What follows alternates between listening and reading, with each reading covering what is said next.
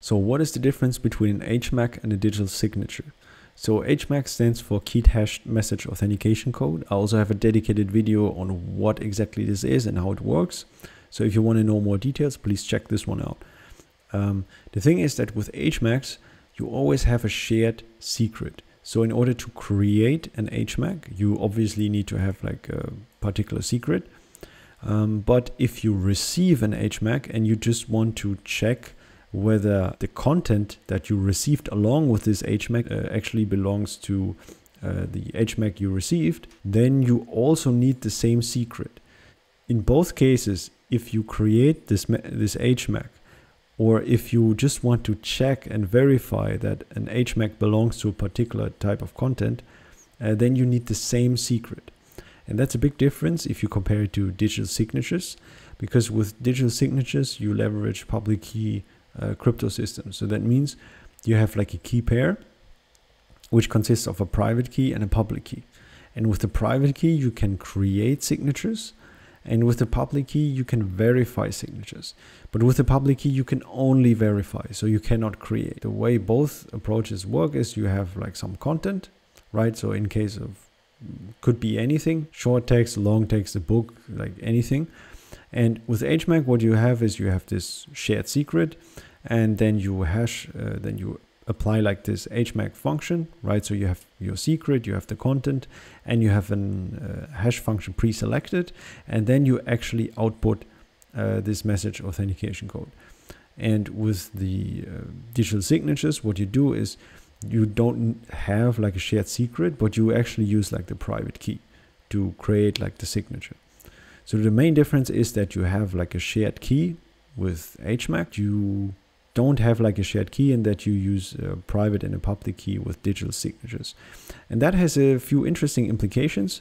So what you can say, for example, is that both systems like guarantee authenticity. So that means if you are able to successfully verify like an HMAC, so you take some content, you HMAC it, and then you end up with the same HMAC that was sent to you, then you know that most probably it comes like from the party with which you have shared the secret with, like unless your secret is trivial, but this is then like something you should avoid, obviously.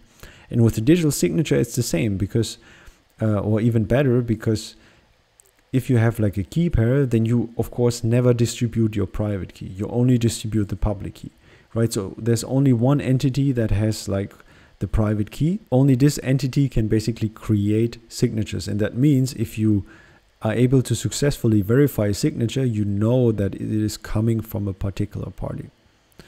Yeah, and the same with data integrity. So with HMAC, you can make sure that the data hasn't been tampered with, right? If it has been tampered with, then the HMAC you calculate would be different from the one that you receive, and if that happens, you would reject like the data.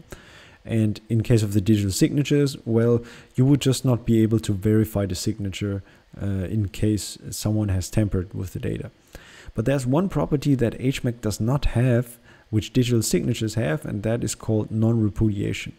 So the thing is, with digital signatures, only one party has the private key. So the private key is kept private and is not shared.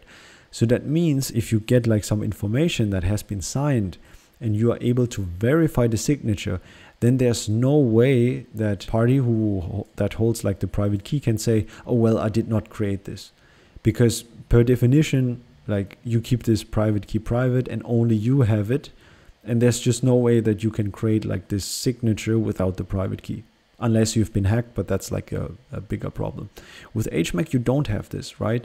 So with HMAC, if you have two parties, you need to share like a secret, and then you cannot prove which party made up like a particular message. That's why like digital signatures also, in addition to authenticity and data integrity, provide the property of non-repudiation. So you cannot deny that you were actually the one that like signed this particular piece of data.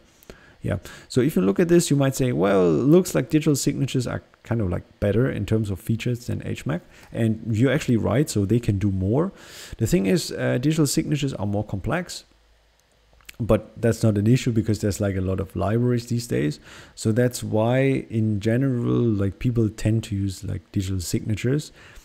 Even if you don't have separated entities, right? So obviously, if two companies like make a contract and collaborate, you would, right? You don't trust like the other company, so that's why you go like for this digital signature, like always.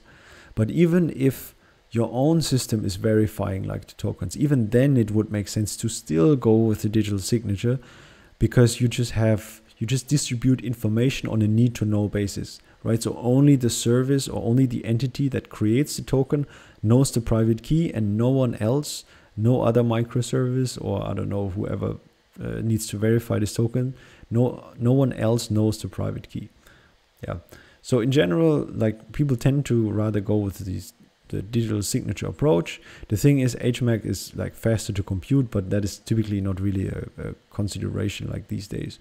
If you have the choice, don't go with RSA, rather use elliptic curve cryptography, so ES256 if you're using JSON Web Tokens, for example, because it's the more modern crypto system and has like similar security guarantees with shorter key sizes, right? So typically this HMAC versus digital signature question comes up when you start to look into JSON Web Signature tokens. Yeah, so that's it pretty much. Thank you so much for watching. Leave a like and subscribe to the channel, and you can also send me a tweet. My Twitter handle is @productioncoder. So thank you so much, and see you around. Bye bye.